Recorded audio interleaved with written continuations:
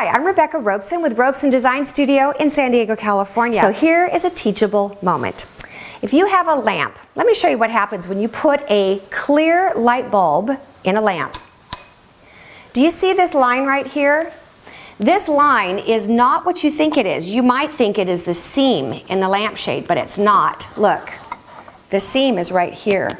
But that line, do you see how it stays there? It's a shadow, and it's a shadow that's created as a result of that light bulb. Now watch this.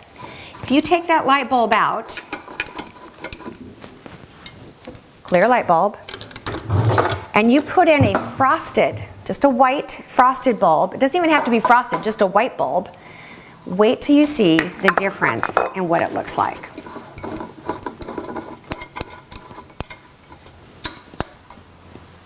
Completely diffused. It takes the shadowing off of your lampshades. Now, isn't that a great idea? If you like these kind of tips and ideas, leave me a comment below and let me know. I'd love to hear from you. I will see you guys next time. Bye-bye.